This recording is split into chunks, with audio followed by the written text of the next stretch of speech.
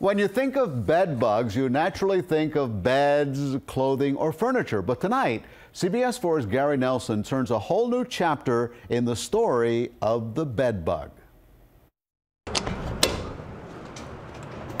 Hi, good afternoon. Come on in. We're ready, open for business. The Oakland Park Library opened for business Tuesday after being closed for 5 days. You expect to find bookworms in libraries, but not this. Bed bugs, bloodsuckers with faces only a mother could love.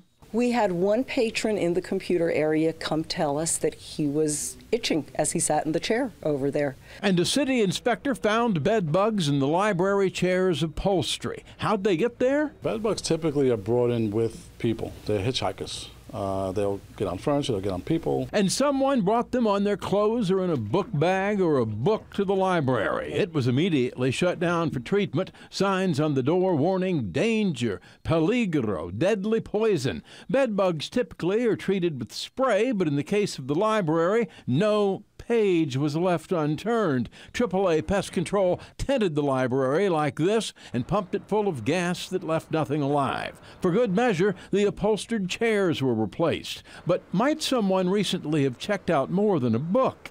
John Salmo's a regular in the stacks. Are you concerned you may have taken bed bugs? Huh? Don't bother me. I know how to get rid of them. Actually, it can be tough getting rid of these noxious nits. Even finding them, there are bed bug bloodhounds, sometimes employed to sniff them out. The hope is the little buggers didn't leave the library, an unprecedented infestation. This is it, and I've been a librarian my entire adult life, and this is the one, and I hope only. So, the lesson in this story is sleep tight, don't let the bed bugs bite, and if they do, call a reputable exterminator right away. These little suckers can spread in a hurry. In Oakland Park, Gary Nelson, CBS 4 News.